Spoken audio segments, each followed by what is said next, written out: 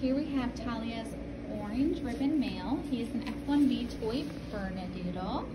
He is a tricolor. It's hard to see right now because he's got his head down. There's your little tail wagging. You show everyone?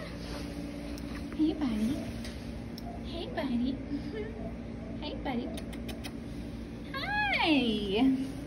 I know you just want to say hello, don't you? Hi. Now you can see him. Come here. Show everyone your cute markings. All the white on his belly. So he's called a phantom tri, so that means all of his tri markings will start to come in more. He has tan legs. I know. Hi. All right. All right. You want me to pet you? Okay. Yes, you're a sweet boy, aren't you? So all this tri right here, all the tan on his legs will start to come in more.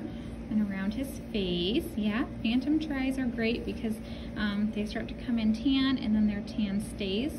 Sometimes with tris they start to fade, but the phantom tris are definitely the most popular. Hi, buddy. Hi.